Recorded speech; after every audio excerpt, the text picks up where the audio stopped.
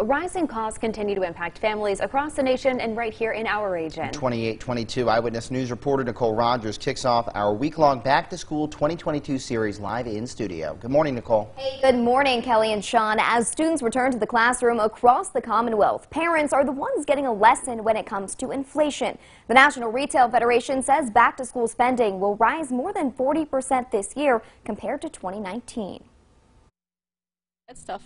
Staples, kids like mac and cheese and things you can try and stretch across all three kids to make sure they they're eating healthy. This back-to-school shopping season, many parents are focusing on the basics to stay afloat amid rising inflation, which hit a new 40-year high in June.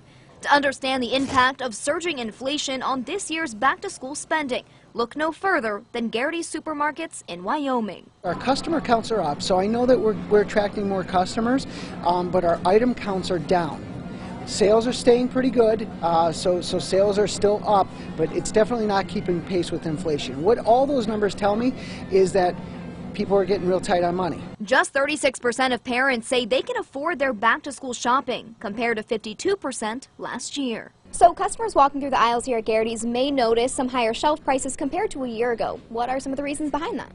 So the biggest component is the labor issues that are going on throughout the country, and that really affects everything else. So take juice boxes, for example. Okay? Everything, even in the auto industry, has components that go into it. So in a juice box, you have the straw, you have the raw materials for the juice itself, you have the box. If there's a problem with any one of those components, there's no juice boxes on the shelf. Fasula says keeping his prices low is a top priority, which is why you may notice something different in Garrity's supermarkets just in time for the back-to-school season. We're making a big switch right now to a new supplier. That is going to allow us to lower prices quite a bit in our stores, and I'm very, very excited about that. A big switch, reducing some prices by cents and others by dollars. Leslie Perry is a parent of 3 teenagers and a teacher at Solomon Plains Elementary. She says her grocery bill has gone up quite a bit, and the kids have to be fed.